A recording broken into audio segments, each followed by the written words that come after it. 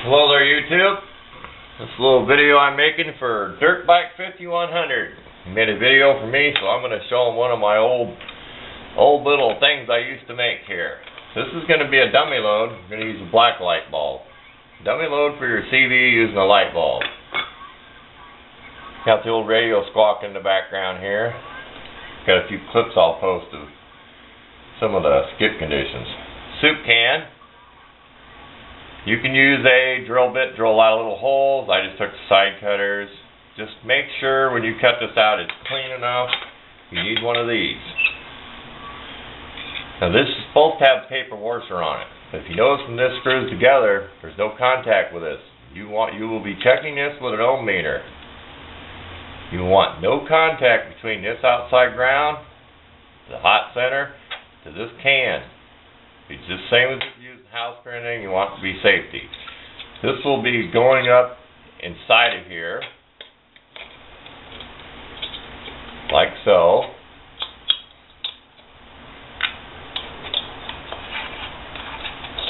Like that. I like this can. You see the ridge. If you stay inside that ridge a ways, it fits right in there real nice. But you'll be checking this with an ohm meter or some kind of tester. Make sure there's no contact between this. You'll be using a couple of these. Your little terminals. I use a 3-foot jumper, PL259. I have a hole drilled in here. I use my step bit. I start out with a small pilot bit, use my step bit, cordless drill, and you'll have a grommet in here. Now I use the can opener that's a safety type can opener. So this can be glued back on, and I like this idea because you can stick this on here and it's already stuck on there. I'll be weighing this down with some rocks or something. No one's going to know what's in there. I'll put some rocks in it. You don't want to fall over the light bulb in it. So you get the idea so far. Just whatever brand. Go up so far with it, with the grommet. It's going to be a little tricky. Of course, this will go in here first. But I want to show a quick way of how I strip my coax. I'll go around here and twirl up my hand, cut real carefully, don't cut into the braid. Real sharp X-Acto knife blade or utility knife blade. I got a mini one. And then you'll cut a slit in here.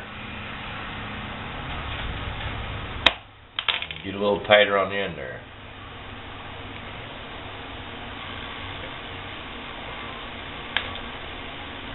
So that comes right off.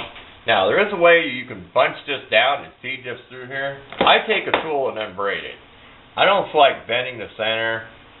I take a tool and unbraid it like this. See how easy that is? We'll stop the camera and then we'll show you when it's done. See how easy that is to unbraid it? Just try not to break any. I don't like that idea where you can bend it down, make a hole and pull it through because you're bending it. This stuff's stiff. This is the Mini 8U. So we'll come back when we have the 2 rig terminals on. You see how you can just pick at that and unbraid it? That's the way I like to do it. Okay, so we'll stop and then we'll come back when we have the 2 terminals on. Okay, we got our terminals on. Be careful you bend these break easy. But you're going to have to bend it up to get it down in there. Be careful when you bend it. This one's a little more flexible. I didn't have to bend it as far. Get the idea. Then you can pull enough here. I've got enough out of here. Then you stick it down in the can. Get it with my finger. These do come with cardboard on. I could have bought some of these. I wish I could have bought 100 of them. When they restored them old signs that didn't have neon, they had light bulbs. This is what you find. These are ceramic. They were like 600 volt, whatever. Ceramic sockets. Company. It could have been All Electronics in California. I wish I had a bunch of these. These are nice ceramic. Do not use ones with a light switch in it. You could use one of those ceiling fixtures, porcelain, if it does not have the chain pull. You have just terminals, that's it. You don't want to go through the chain switch. You have to have this type of socket. You can use that big one. You can find in most home supply places. You can use the big one that doesn't have the pull chain. Make sure you remember that. Okay. We'll fit our coax back down in here. ham operators jump on you when you don't say coaxial cable. You can leave a little loop in there. You want it to lay nice though, because it'll kind of naturally form. You can warm it up. You want it to be comfortable in there. Whatever it takes to make it comfortable. You don't want it to be in a bind where it doesn't set down on the thing right. To get the idea, this is pretty easy. I did zoom in here. Check this manometer. Make sure that this ain't touching, because this ceramic goes through the hole preventing this ground from touching. Just like when you go through a box, a sign. These are made for those old signs that wasn't neon. They had all the bulbs in them. You watch car shows like I do, like Pickers or anything. When they find them old signs, that's why it'd be nice if I had some of these. They had these for probably under $1 a piece one time, and I never did buy it. I probably have only about 6 or 7 of them left. They came out of a school scoreboard sign. There, you get the idea. You put some rocks in here, and then we'll have a video of it loaded up with the SWR meter. But we'll get some close-ups here. Be careful you bend them terminals, and make sure they're tight, because you're never going to be back in here again. Make sure they're tight. You don't need to put any sealer. Nothing's going to touch. As I said, nothing's touching outside of the can. And you'll put your bulb in there. I'm going to use a black light bulb, because if you use a regular bulb, I have one where a little bulb I'll show, make a video that goes in a 259 connector. It just blinds you when you key up. You get distracted what you're doing because you got a bright light in your face. This is going to glow enough to see it. It's kind of a novelty item, but this is a 75 ohm bulb. I've had good luck with those, maybe 100 watt. If you have trouble with your SWRs not being 1.5 or less, try different bulbs. That is the whole trick to this gadget. Try different wattage bulbs and you'll get a lower SWR. All your RF frequency is contained in here, is why as it goes through there. It acts as a dummy load. I have talked several miles on these. Me and my friend, I lived in the country once, and he's the one that taught me. I talked several miles into town on a light bulb. Had it up on the wall, had it hanging on top of my cabinet. So, and then the other people didn't know who was out there. They could barely hear us. But we just could hear each other talking on a light bulb. But I'll have a video that you use here shortly. I'll add to this. I'll shut back down again, and then next time you see me, I'll be transmitting on. Okay, went back review. Sorry about the off-camera shots. I want to give everybody a better look down in here.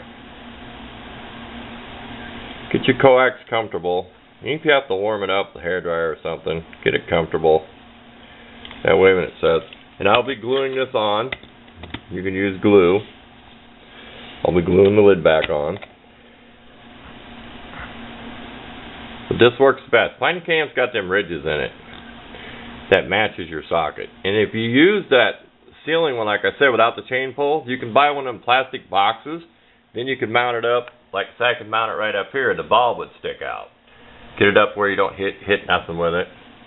I like the can idea. I just kind of like the novelty of it with the can of soup. Off brand, but oh well. It makes it all the more oddball. But I thought I'd add that. Another little close-up. 75 watt black light bulb. Because I don't like the bright bulb in my face. If I'm using this to work on a radio, I do not want the bulb in my face. Even the little one, like I said before, it goes in the connector. I'll make a video about it someday, make one. It gets to you. You get this bright flashes, like somebody flashed a camera in your face. You start losing, your vision when you're trying to work on something. This will be more pleasant to the eye, and you'll be able to see it glow. You can amaze your friends and neighbors when you're done. Just warning, put this on a cheap CB and have a good SWR meter, and have fun with it. Don't put it on your high-dollar radio. I'll put it on a high-dollar radio if the SWRs are good if I'm working on it, because there's no danger involved. But okay, get back to work, get this done so we can show it in action. Okay, the black light bulb didn't work because you couldn't see it. A little too high SWR. This is a little 40 watt appliance bulb. We're going to do this on AM first.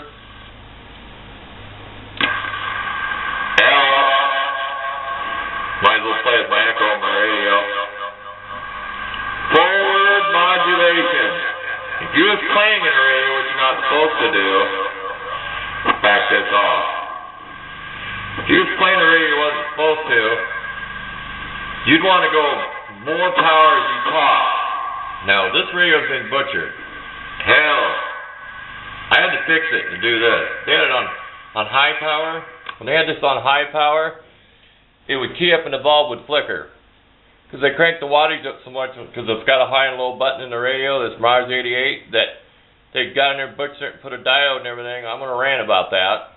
It just needed a piece of crap on high. So I'll show you. This is high power. Do it again. Hello. Hello. Well, let's go back to low power. See what everybody else thinks. Hello. Audio. Audio. Audio. Audio. Hello. We're showing about a 2.5 SWR. Audio.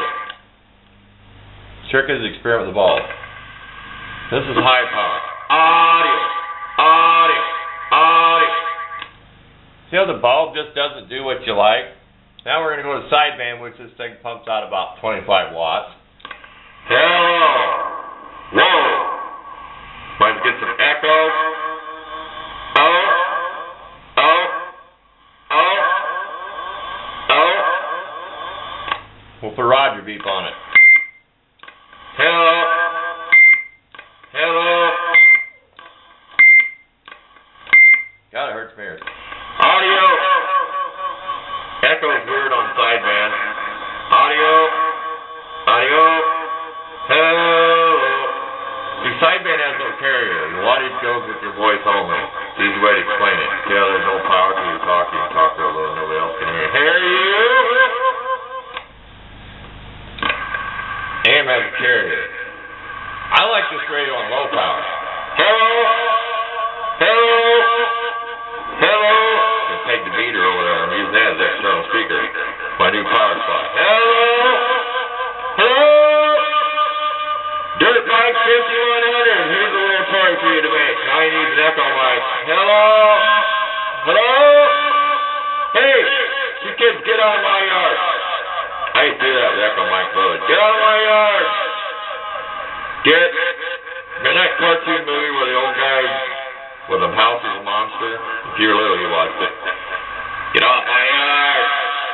Get out of my yard! Get down into the truckers the way they do. They got that like this sound. No echo. Just that big tin can bucket sound. Breaker, breaker. Gang takers. Hello. Break, break, break. Let's put it back on high power. Hello. Hello. Hello. Sure, it shows more wattage on the meter, but really is it? Hello. Audio. Low power is good enough on this. This thing will push 10 watts on low power. High power, it goes 12 and it sits there and flickers back and forth. Hello. Audio. See, we're about a 2 SWR. The trick is to experiment with the bulbs. You will find a bulb. 100 watt. I always had luck with a 100 watt bulb. Depends what brand. Experiment with it. You want it 1.5, but you don't want to be using it. Now, if you got it on cheap radio, it doesn't matter. Hello. Audio. We'll zoom in here a little bit.